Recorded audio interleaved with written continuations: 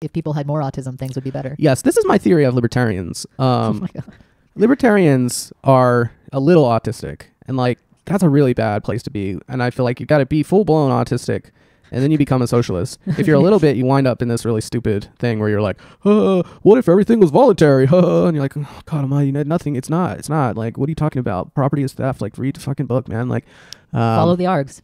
Yeah, they don't follow the args, but this is key, right? And this is not just like a jokey thing. I mean, it is 90% jokey, but you have to. The thing about the TISM, if it's working well, is you're able to discard, for the most part, social assumptions, socially packed in information, kind of start from nothing, in a Descartes, sort of way. I am a transparent eyeball, Matt said the other day. Yeah, that's a Thoreau thing, I think.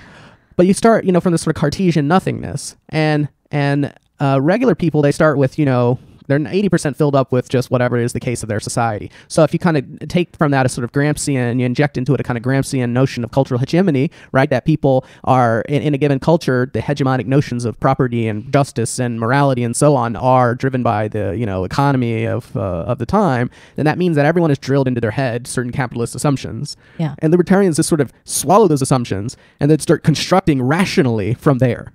Right? Yeah. The building blocks of their arguments is the entire capitalist hegemony and everything it tells you about. That's my property and that's my income and taxes, and then they go from there and they build. Yeah. And then other people are like, wow, that's really logical and rational. They're really deducing that. Wait a minute, if that's my property and that's my labor, then doesn't that mean taxes are theft and therefore and so on and so forth?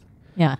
But that's all built on a layer of bullshit because property is a social construct, it's a political construct, it's distributed through laws, it's not yours in a deep way. Who it belongs to is a function of the political and economic institutions. The political and economic institutions don't intrude upon who it belongs to in some kind of pre-political sense, and we could go on and on there.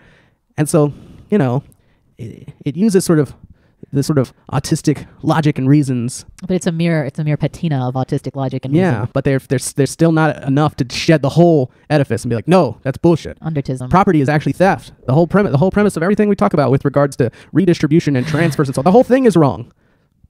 That requires the TISM, or if you could just read, you could also just read books and kind of figure it out. I feel like you don't have to be autistic.